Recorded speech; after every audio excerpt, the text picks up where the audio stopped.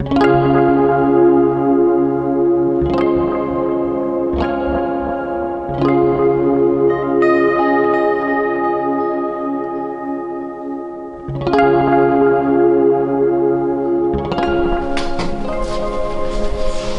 is a process in which we work together and use theater to help us grow individually.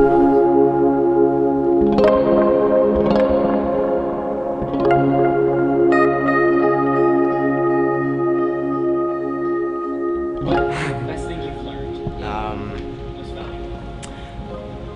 The most valuable thing I've learned is probably how to work in front of other people. Because before, I always had a sense of maybe I can make this line funny, or maybe I can do something different. But when I'm performing in front of my fellow drama majors, I feel much more comfortable and I can act the part more seriously and in character. Well, for the first part, we got a list of different monologues we could choose. I think it was 6. So you rehearse a monologue on your own, prepare it, and then you go the date they give you. It's audition day, so you go to the judges, you perform it to the judges, and then you have a little bit of a talk with them. So why you want to be in the drama program, for instance, and just similar questions to those.